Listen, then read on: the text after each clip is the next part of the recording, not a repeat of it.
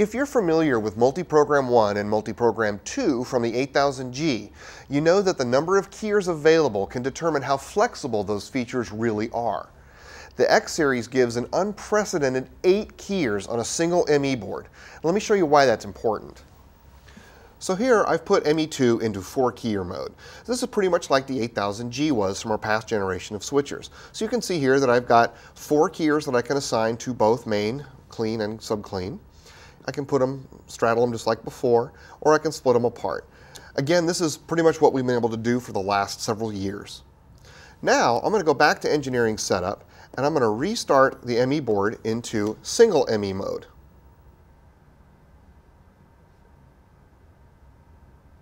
Now that the ME card reboot is finished, let me go back to ME2, and you can see that I now have 8 keyers that I can use. So let me turn all these on here, and now you can see that I now have the ability to put all 8 keys on a single ME. Now, of course, I still have multi-program, which means that I can, say, split them apart like this, or I can even straddle a couple keys where I have keys in both positions.